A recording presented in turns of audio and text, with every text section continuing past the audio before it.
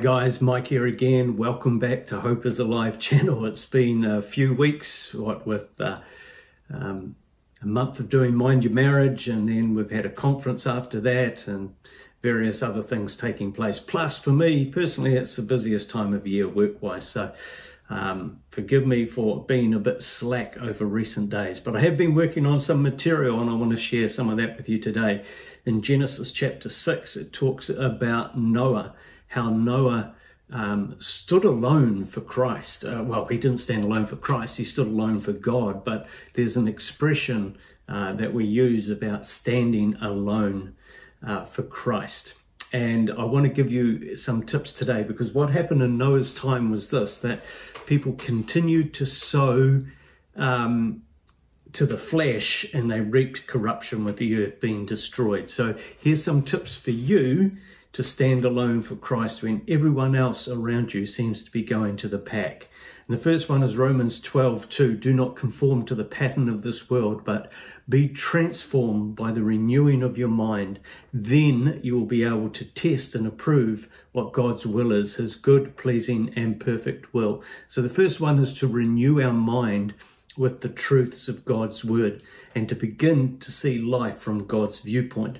So, of course, you've got to be in the Word to be able to do that. The second one is realize that rejection and harassment and being disagreed with bring more of God's grace, which gives us the desires to do God's will. And that's in James 4:6, where it says, but he gives more grace. That is why the scripture says God opposes the proud but shows favor, his grace, to the humble.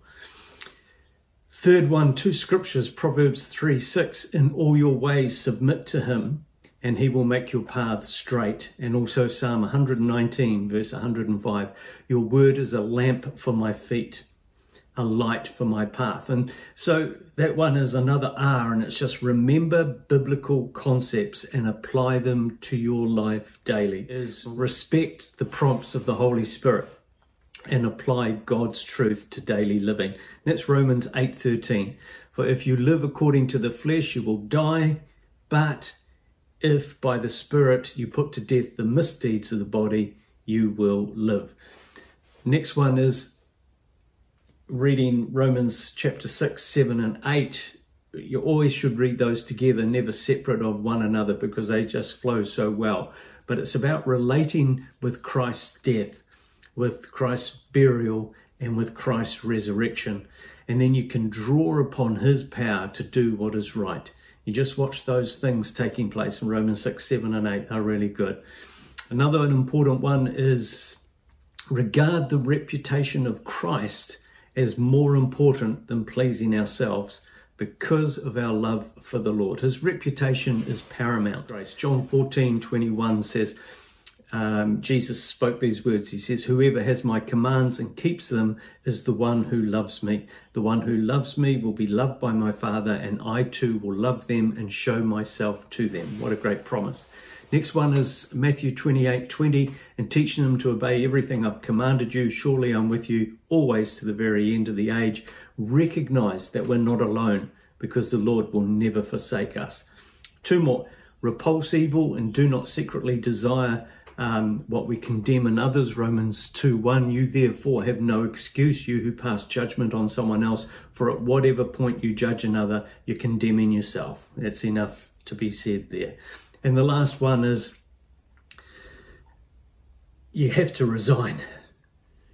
You just got to quit. And what I mean by that is resign your will before God and before man without any trace of pride or rebellion. Proverbs 8:13 says, to fear the Lord is to hate evil. I hate pride and arrogance, evil behavior and perverse speech. So we just got to resign ourselves before God and before man. And by doing that, we're fearing him most and putting ourselves in his hands. Hope this helps you a lot today. I really do. We're living in hopeless times, but hope is alive. Hope has a name. Hope's name is Jesus. Bless. Hey, thanks very much for watching Hope is Alive channel. Don't forget to subscribe and like and click here or over here or just to my over there or just to this side to watch more videos. Come on. You can do it.